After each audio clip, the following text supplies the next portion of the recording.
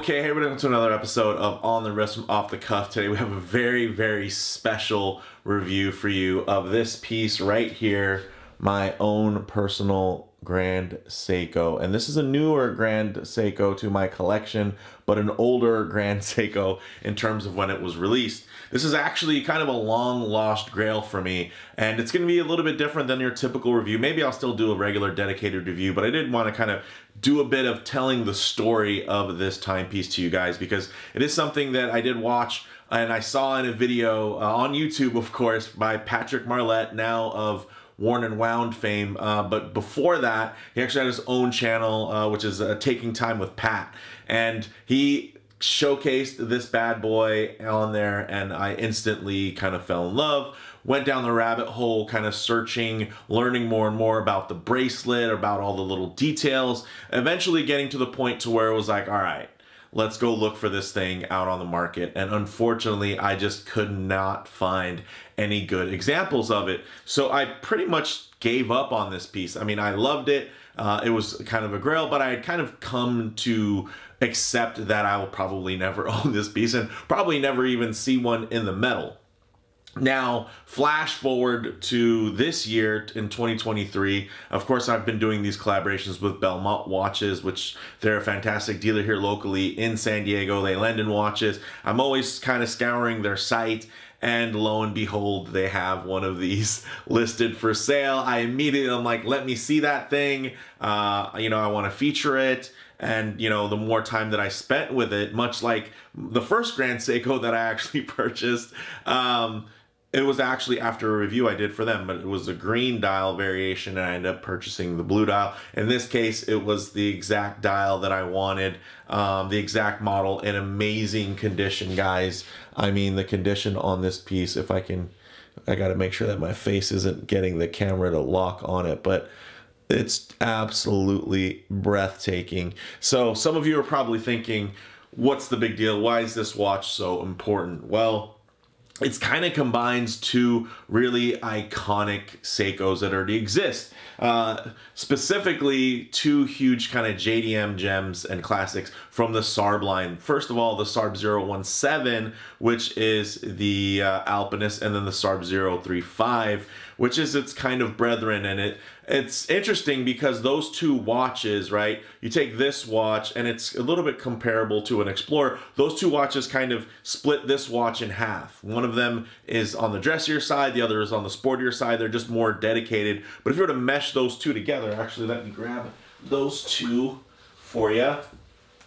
If you mesh these two watches together, guys, let me see if I can get the good old camera to focus. Here we go. So if you mesh these two, you know, titans together here, you kind of, you take the dressy elements, you take, of course, the sporty elements, you blend in numerals and batons, you take those beautiful rounded finishes there, the case contours. You, of course, you got to dial it up a couple of notches, right? And really let the Grand Seiko craftsman run with it. I mean, you look at this bracelet individually pieced together, fully articulated, about 7 individual pieces all together when you break down each link. So this is very, very complex, and it was such a huge flex for Seiko back in the day. Grand Seiko now, of course, now that they're independent here in the States. But even then, this was really just an exhibition of what they could do. And this was coming out of a time, you know, in the early 2000s, where in the late 90s, once Grand Seiko was kind of brought back, it was mostly quartz. So this was one of the first kind of mechanical, you know, ones. And then also it was one of the first to really accentuate the pattern textured dial, which Grand Seiko today is really known for, right? So these two pieces kind of put together make this one, and somehow it becomes the ultimate Japanese, you know, Rolex Explorer alternative.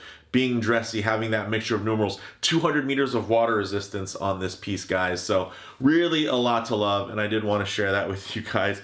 Oh yeah, Belmont watches. So I have the piece, you know, unbox it, fall in love with it immediately. I'm just like, guys, I need this watch. So lucky for me, because I didn't have, you know, an extra couple of $1,000 laying around, I did have a couple of watches. And when you deal with watch dealers, the nice thing is you can make trades, guys. So that was how this piece came, you know, into the collection. Was I made some trades.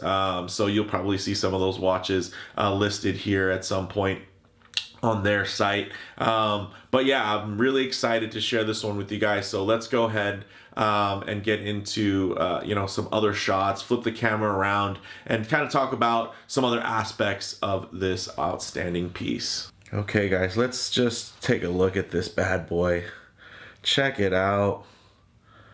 Just kills it. I mean, in a very simple outfit, guys, here, just a very basic LL Bean gray, you know, typical heather gray sweater, blue jeans, you know, pretty classic, very versatile. Then you have something like this that just steps it up a notch.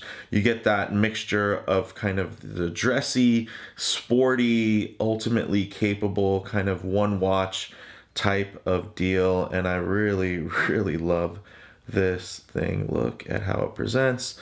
Of course, got my little EDC buddy here with me from Tactile Knife Company.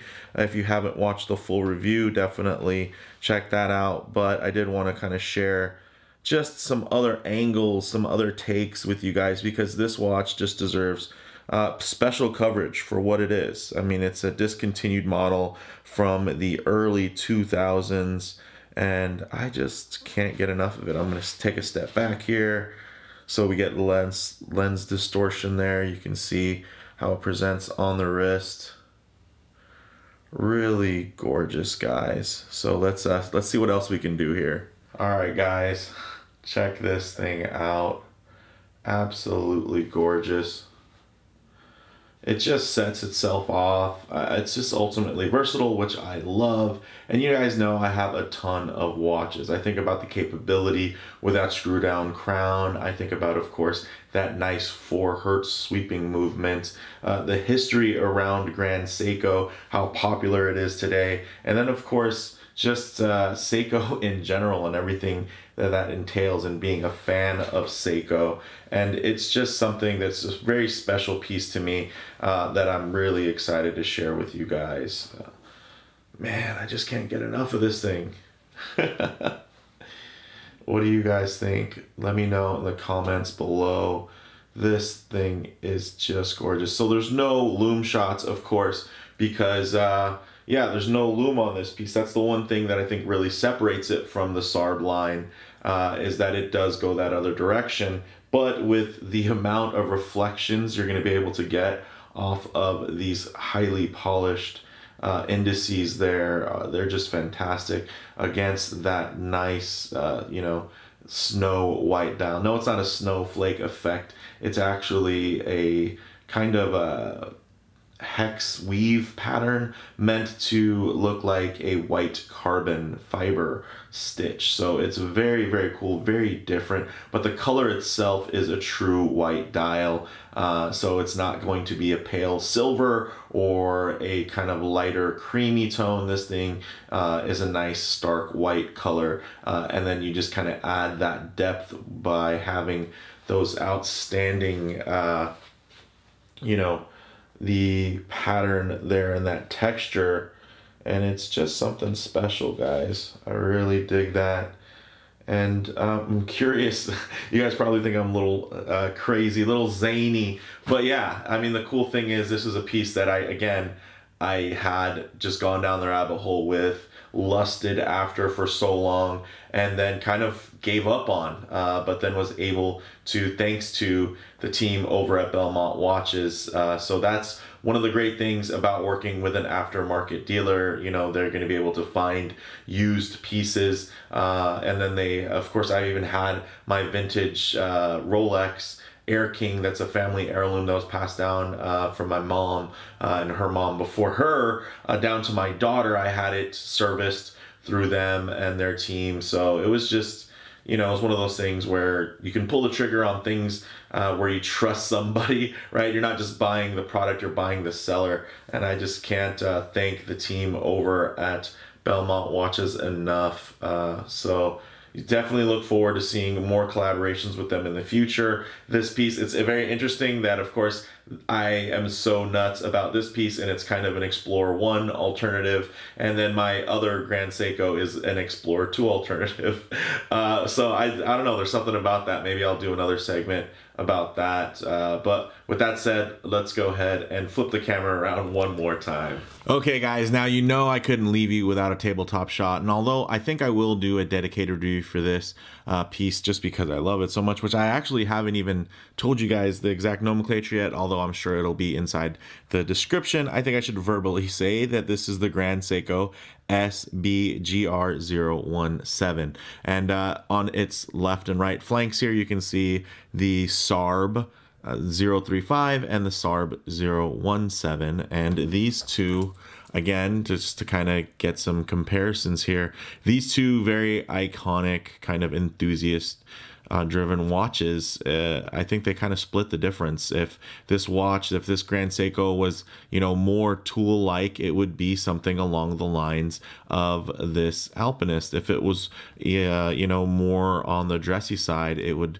be a little bit more similar to this SARB 035. And there's nothing wrong with these watches. They're a little aged, they're a little old compared to some of the cooler, newer, higher spec models that are out there. Even this Grand Seiko itself is a little older. It does have the older movement in the 9S55, which is going to be more comparable to what you would find on the inside of something like a Marine Master 300, but this still is, of course, within that regulation window of +5 to -3 seconds per day in accuracy. It has a 50-hour power reserve versus the more modern 72-hour power reserve, but this still has the 4 hertz beat rate, and this is keeping outstanding time for me. And yeah, I love this thing to bits, but I did want to show you guys a nice close-up of that dial texture because it's just that cool. Check that out. Again, this was just ahead of its time. This was